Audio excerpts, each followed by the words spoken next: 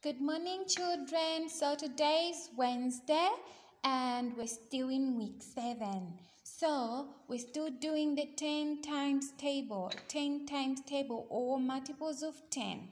So here I want you to draw a line to match each bear to his pot of honey.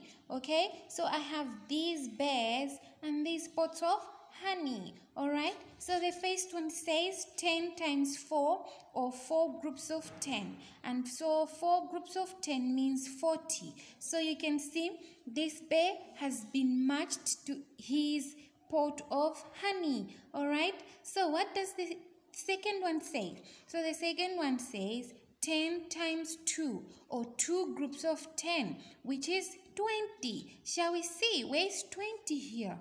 Where's 20? There you go. And there's my 20. So all I need to do is match my bear to the pot of honey which says 20. Look, as neatly as I have done it with my pencil and ruler. Okay? So the other one says 10 times 3 or 3 groups of 10.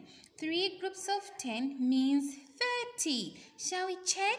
Where's my 30? Da da da. Let's see. Where's my 30? There's my 30.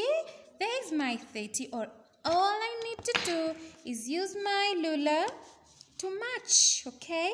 So all I need to do now is draw my line there.